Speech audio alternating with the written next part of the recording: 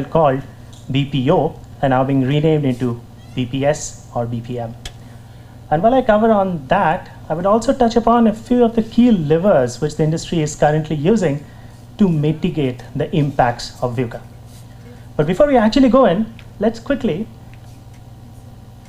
have a look at the background. Is VUCA a new phenomenon? As Sam very rightly pointed out, VUCA existed during BCs. And as you may call it a jargon, it was coined maybe a quarter of a century back. Then interestingly, why are we talking about it now? What is so important?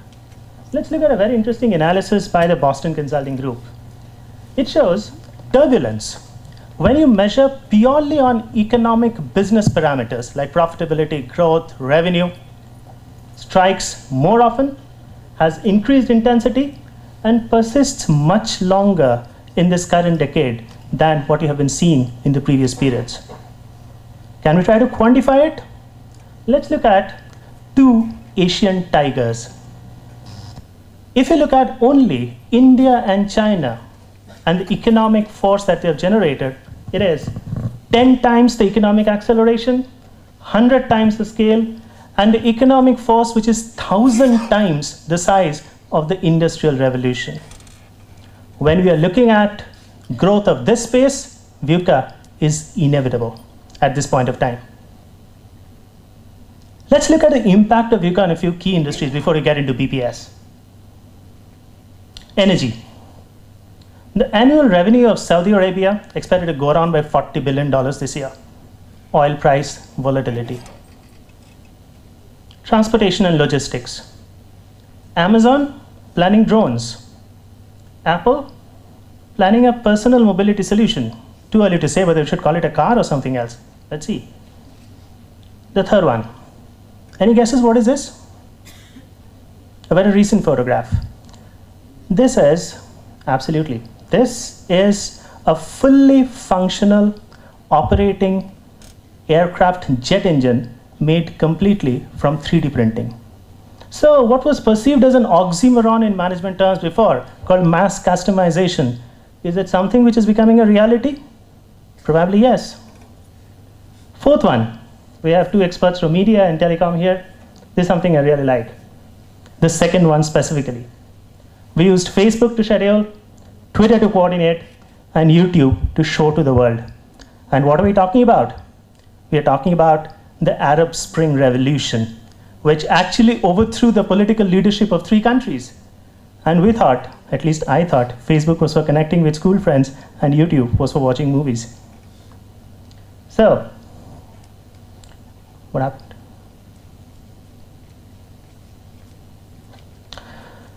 Nicholas Taleb coined the term black swan as a statistical outlier, as something which cannot be predicted because there is no historical precedence.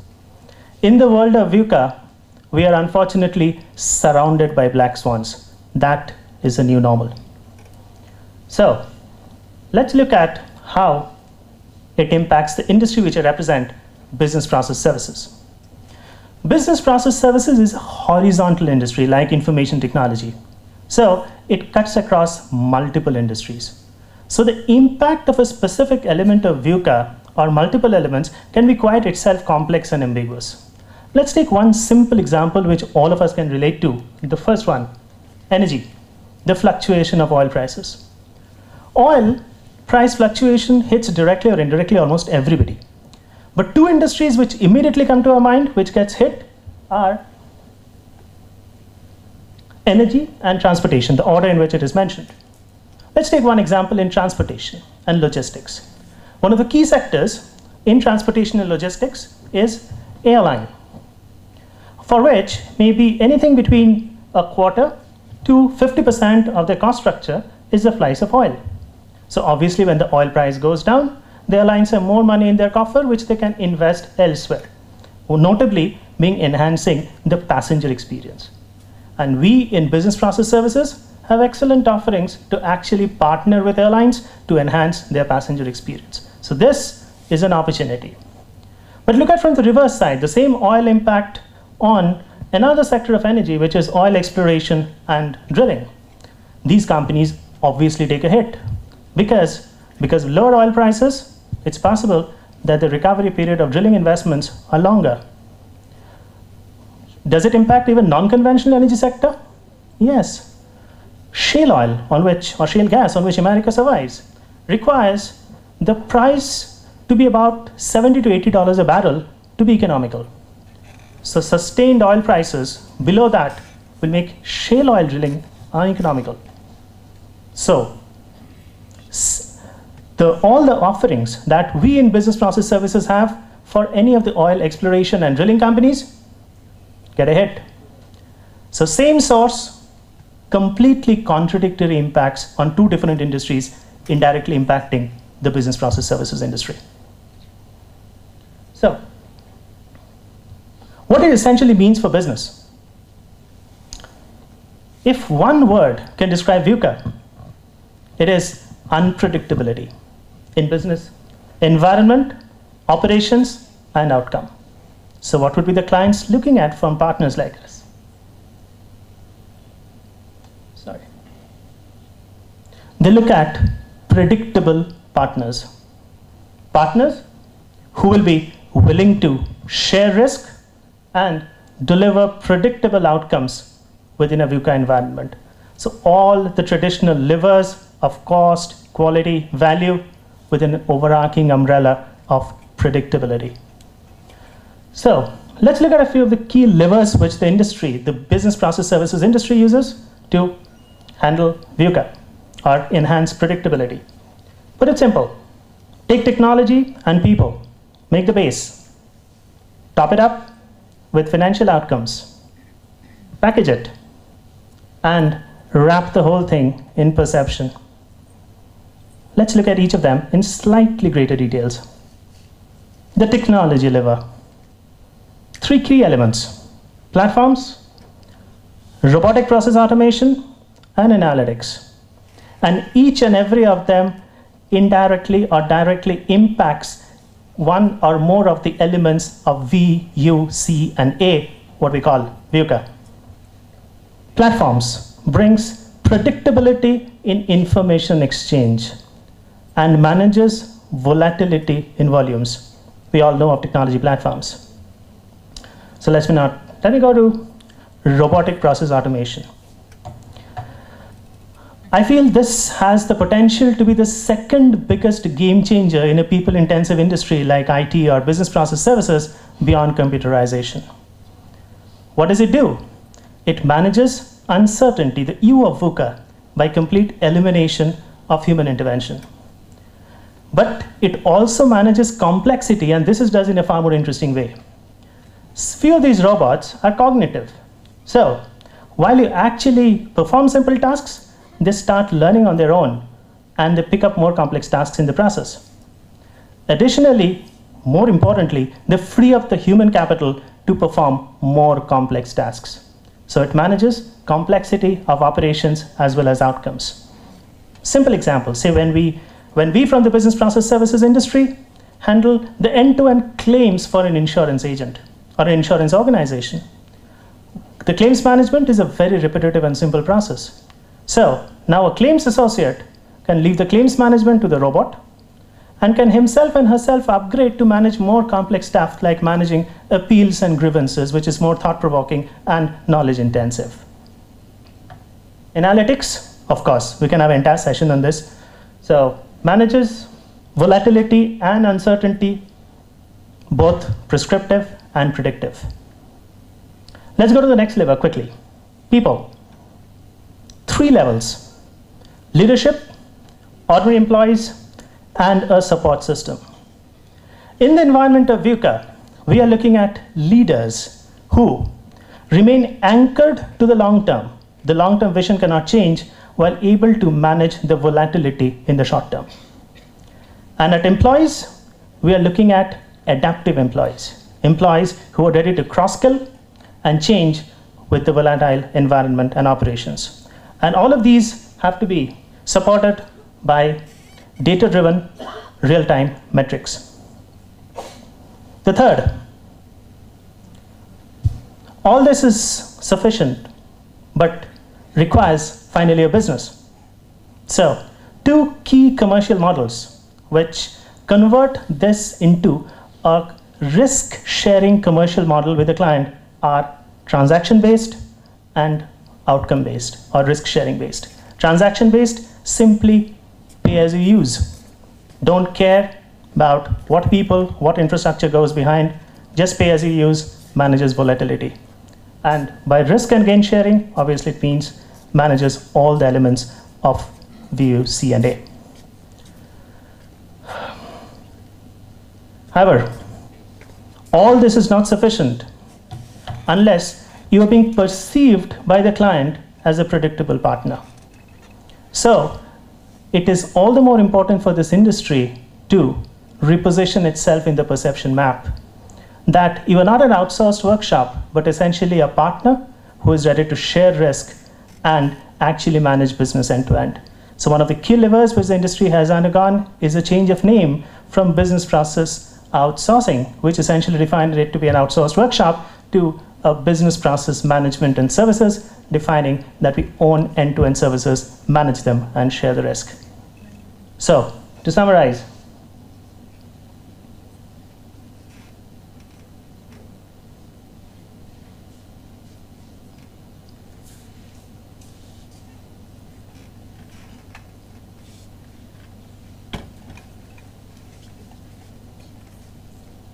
the key is the ability to continuously change and reinvent oneself.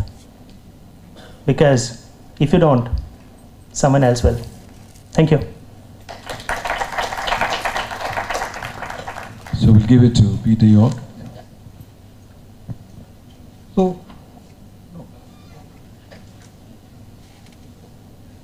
a few months ago, a group of, motley group of about 35 people went to a coffee shop in Chennai. It was an evening meeting that they were having. They were part of a special interest group. And, some of them had already come from home. They'd already had their cup of tea. So out of those 35 people, probably about 10 or 12 of them ordered tea or coffee. And after about an hour and a bit, they decided to adjourn. And as they were leaving this coffee shop, the manager of the coffee shop stepped up and said, "Sir, apart from the bill you pay, you've got to pay a cover charge."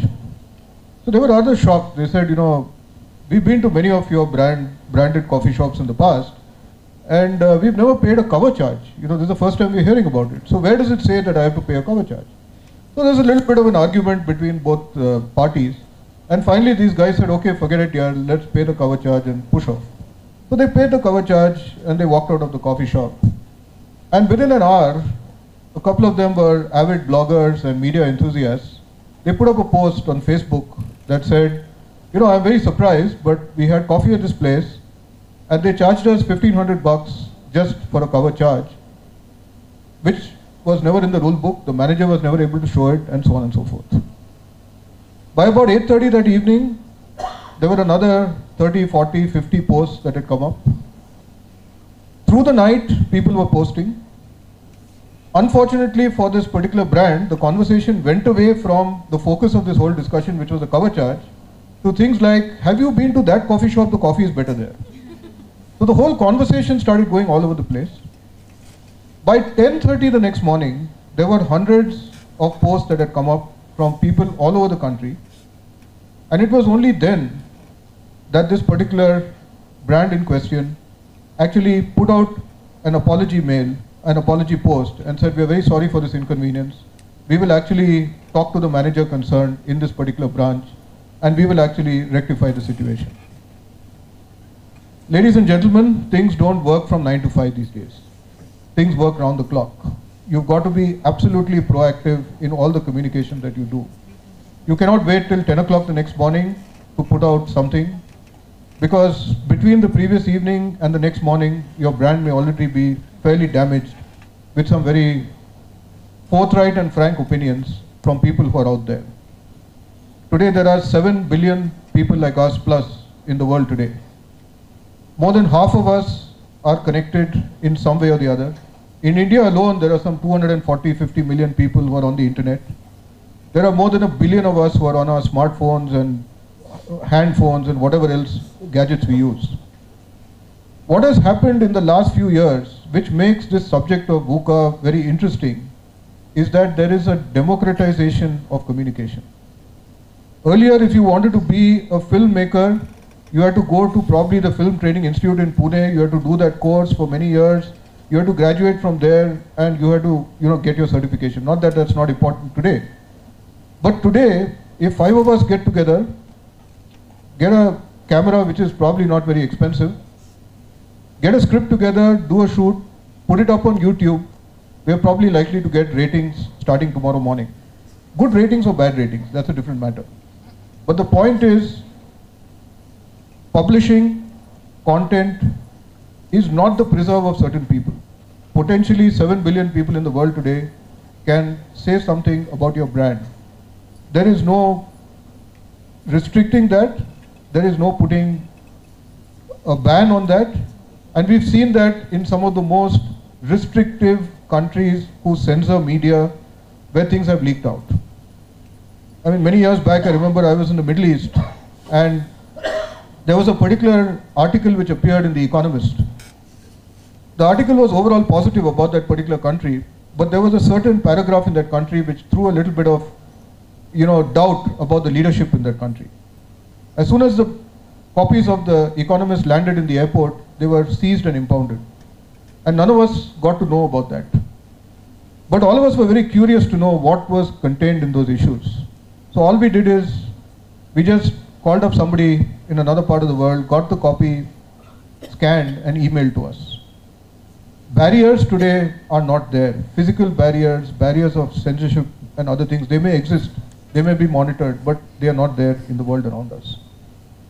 So in my mind today, if you are a corporate, if you are an organization, if you are an individual, it is about managing perception in the public eye, which becomes all the more important in this fast-changing world where comments are open to anybody.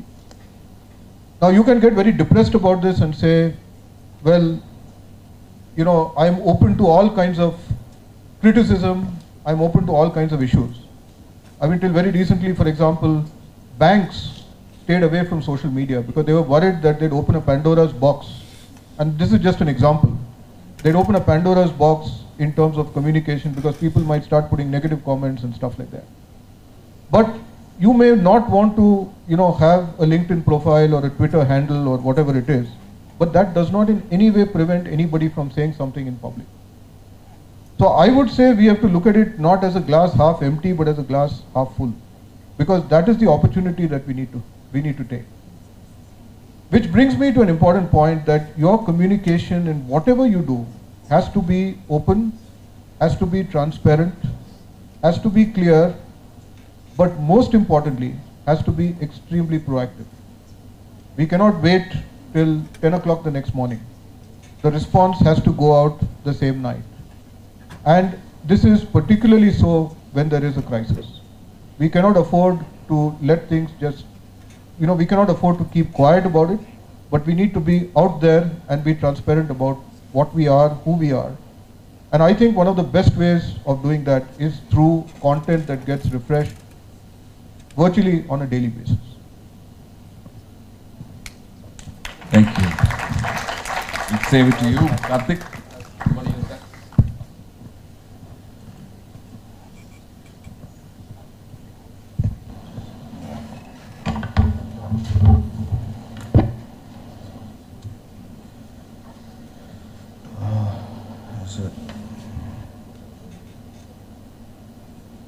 Okay.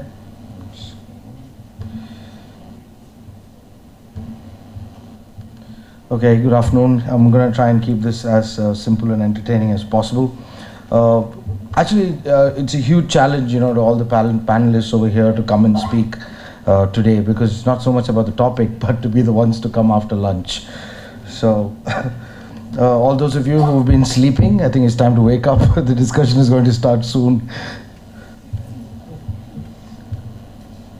All right, so what I'm going to talk about is VUCA and the role that advertising and communication can play in handling that. So, in fact, this is one more VUCA in a presentation for you.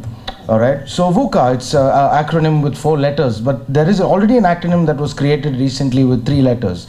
I'm sure the ones of you who are yawning until now, sitting in the last bench, would understand what those 3 words mean. It's definitely not where are the French fries. Okay. Okay, so in the advertising world, right, VUCA is an everyday reality. I mean, it's not something new. So we have volatile clients, we have uncertain objectives that they want us to take care of. They have complexity of demand, so the CMO wants something, the brand manager wants something else. No, that's fine, I'm using this, yeah. The brand manager wants something else, the sales guys want something else, and the complexity of demands is something else. And finally, the ambiguity in the success parameters, right? You come up with an advertising campaign, so what is the success? Is it more sales, or is it that people love you, or that the people remember you? Is it recall? So VUCA, hey man, this is what I do every day. I mean, it's no big deal, all right? But we're not here to talk about my problems. So VUCA, it's about 4 words. But to me, it's one meaning. It's that when the shit hits the fan, you need to start dancing differently. You know, you just visualize that. Imagine what that means. That is what is VUCA, right? You need to start moving in ways that have not been put down on a piece of paper as before. That is what is VUCA. It happens in your everyday life. Those of you who are doing this course, you are children of VUCA. Your parents are going through these emotions. The 4 emotions are VUCA. Trust me, about the complexity of your personality, the ambiguity of your future, and all those things, right? Okay, so here I'm going to talk to you about 2 examples and how advertising, we used advertising to solve their problems and delivered success like never before. First, I'd like to talk to you about Flipkart. So when Flipkart came about, they were not the only e-commerce or online player. There were other players. Like Webshop 18 that used to sell cheap Chinese goods, you know. So there were already different kinds of perceptions already established in that space. So when Flipkart wanted to get inside, one, they were already in a volatile environment, because India was just about seeing the surge of modern retail, right? Big Bazaar and all was just coming up in a big way to the common man, and everyone's experiencing walking down aisles where they can see thousands of products that they are never going to buy, right? But so that was firstly, and first environment was already volatile. 2, the uncertainty of any kind of short-term profit. So it was very clear that even today you might have heard conversations, people will say Flipkart is not making any money, artist is model. You know, people have their own perspective. They say, but yeah, they are one of the richest companies in the country. So uncertainty of any kind of short-term profit. Secondly, the complexity of the Indian market, right? There was a cultural context to where online shopping was and whether it would be accepted, or how soon can it make inroads into everyday life. So he was talking about telecom. So India was the country that completely just jumped the pager age and went into mobile phones, right? So online, or the players in the online space were looking for something like that, and Flipkart, you know, they had the vision to kind of do that ahead. So they were very clear, for them to enjoy any kind of success, they had to create the category, right? They need to educate people what online shopping was, what was to expect from it, and then only start getting them to start using them. Challenge, there would be other players who would also start piggybacking on that. But no, they had the vision to say, we're going to do something, we're going to do it first, we're going to do it right, and we're going to get customers on our side. So before we went out to do the kids campaign, I want to give you a little background. So nobody really knew what to go out and say. Do we go and say #1 e-commerce portal, or we have billions of products, or we have so many categories? What was it that we were going to go and say to people to get them to start using Flipkart, right? Here you don't even trust your neighbor, you know, with anything. How are you going to trust somebody that you don't see, who appears on a window, on a laptop or a computer? How are you going to put your money out there? So we actually did a research, and we found that culturally, Indians had issue with online shopping, and there were 3 issues. 1, what will happen to my money? Right? How you put credit card fraud and all that. So first, fear of what will happen to my money. All right. 2, how do I know that the products that are being sold are original? They have put some photograph over there. How do I know what is being bought over there? And finally, if there is a problem, who do I go to, right? If there's a problem, I buy it from Pi Electronics, I go back and I shout at that salesman and bring down the house. What will you bring down? Your own house. There's nobody, right? So we found out that these were the main problems that, you know, the whole country had issues with, and so we created the No Kidding, No Worries campaign that very specifically addressed these three problems. So Flipkart actually created the cash on delivery service based on this research. They actually went out and said, we'll give you original products only and original warranties, and they created the 30-day replacement policy for India at that time. Of course, today all of this seems like, yeah, everybody does it, but they were the first mover, and they set the tone for e-commerce. So just to kind of break the monotony of my own voice, I'll play you the three commercials that actually changed the future of Flipkart. Do we have audio? Yes, sir.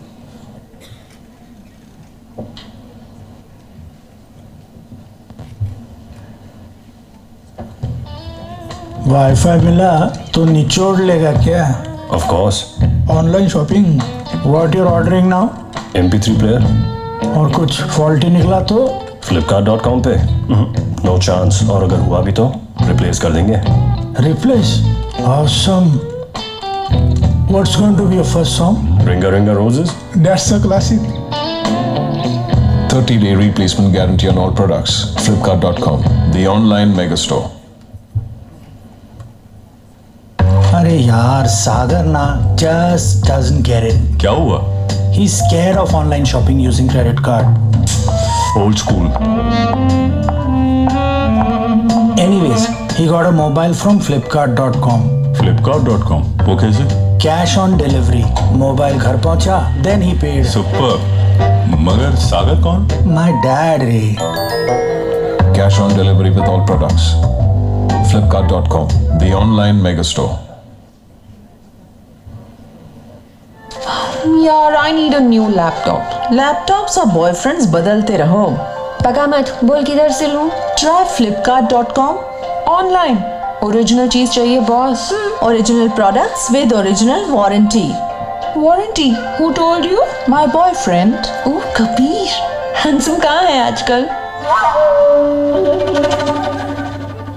Original products with original warranty. Flipkart.com, the online mega store. Thank you. So the idea to use children was actually we wanted to let people know that online shopping was really simple and it was like child's play. I mean, of course, we never went out and said that. And we decided to use kids only for the first campaign because the line "No Kidding, No Worries." But it just became such a huge success that became the brand language for Flipkart for about 3 years. I still don't know why they stopped using the kids, but when I find the answer, call me back, I'll tell you. The other example that I want to talk to you about is a recent phenomenon, which is Ola cabs. So Ola has been around in India for about 3.5 years. They started with 2 cities. Today they're available in about 22 cities. And they've also had a total VUCA situation and where advertising has had to kind of find a way to communicate what they have to communicate without actually getting their own foot in their mouth.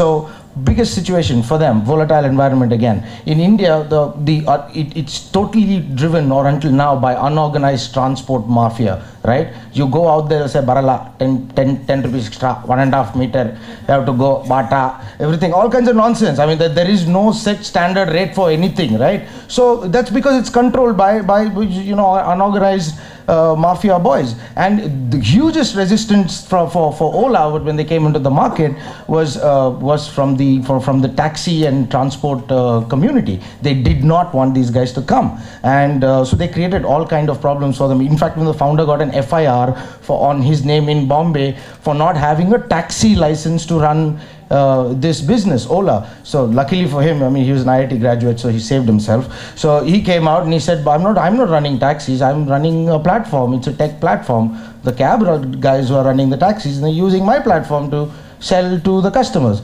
right? So that is the kind of volatile environment that this business started. Second,